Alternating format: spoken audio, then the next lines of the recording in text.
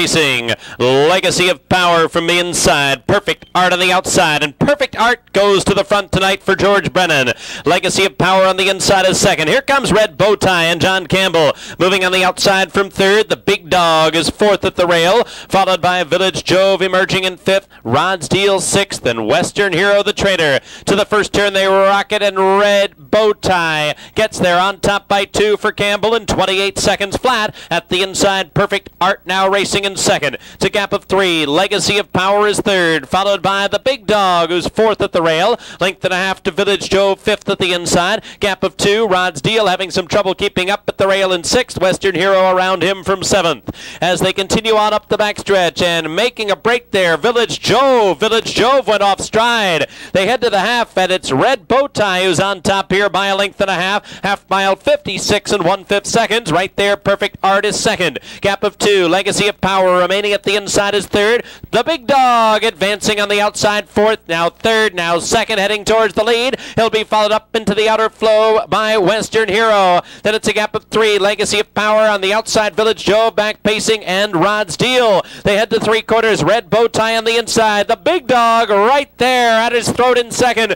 3/4 in 1:24 and 3. Here's the Big Dog on the outside. Red Bowtie won't let him go by yet at the rail though, and down the stretch they come. Red Bowtie digging in at the rail. On the outside, the Big Dog can't get past him yet. Along the inside, Perfect Art looking for racing room, and now he's found it for Brennan. In mid-stretch, Red Bowtie on the outside, Perfect Art at the rail. Red Bowtie, Perfect Art, Red Bowtie. Red Bowtie on the outside holds off a fast-closing Perfect Art. The Big Dog was third in 1:51 and 4.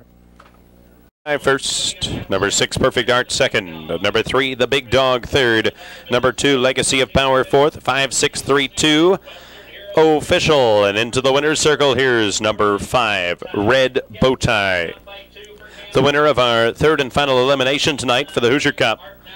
Red Bowtie is owned by RJS Stable of New York, New York, and Craig Stephen Lipka of Cresskill, New Jersey.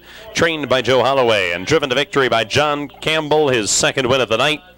Red Bowtie, 3-year-old bay gelding by a Raging Glory out of Cheers, Lomont. 5 wins now in 12 starts this season, pacing a mile in 1:51 and 4/5 seconds.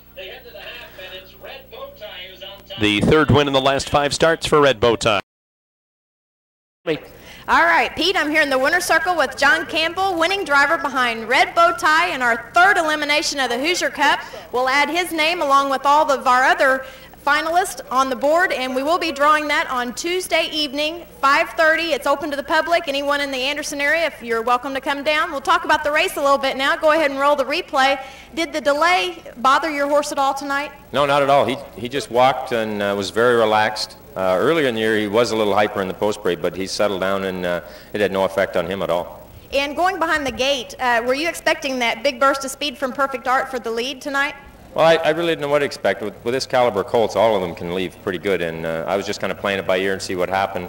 And once Perfect Art got to the front, I thought I had a chance to get crossed over without getting used too hard. And whenever you did make the lead going down the backside, I think it was just after the quarter pole, was he pretty comfortable at that point? Yeah, he was. He races very good either way. He raced well from behind the other day at the Meadowlands, and he's raced in front before. And once he got to half of 56, I thought he had a pretty good chance. It must be nice to drive a horse that you can basically just do anything with. Well, that's what separates a lot of these colts from being the top of their class is their handiness and versatility, and you know, he's very good in that regard. And coming down the stretch, you had the Big Dog on the outside of you, then you had a Challenger coming up on the inside of you. Yeah, the wire came up just in time. Perfect Art got room late, and he had some pace. My horse was getting a little bit tired and drifting out, but the wire came up just when it was supposed to.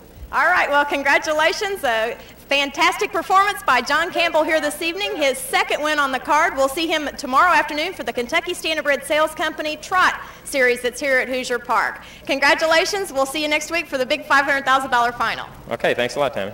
Back up to you, Pete.